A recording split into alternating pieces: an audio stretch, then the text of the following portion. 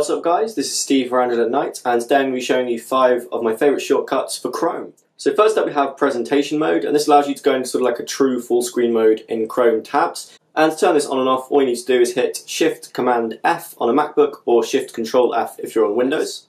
Next up we have possibly my favourite on this whole list, and this allows you to reopen up to 10 closed tabs. So if you've accidentally closed a tab, which is something that happens to me at least once a day, I'm scrolling through stuff, I've got too many tabs open, I accidentally hit escape on one and close it.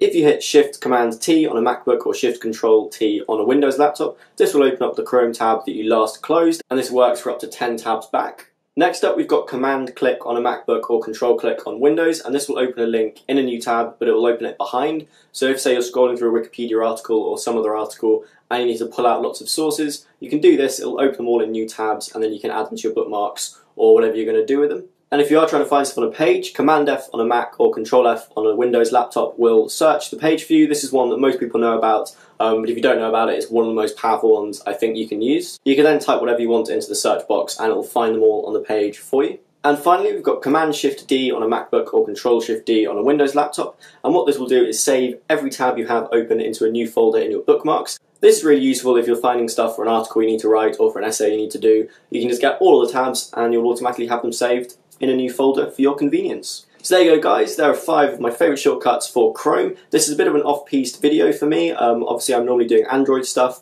but I feel because Chrome is within the Google ecosystem or the Alphabet ecosystem or however that's working nowadays, I can kind of do videos on it. Let me know in the comments below if you want to see anything else on Chrome. I have got a Chromebook, but unfortunately one of my friends put her foot through it, so at the moment it's not very functional.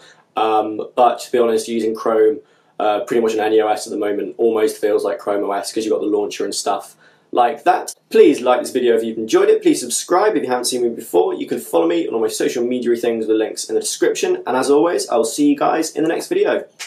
Peace.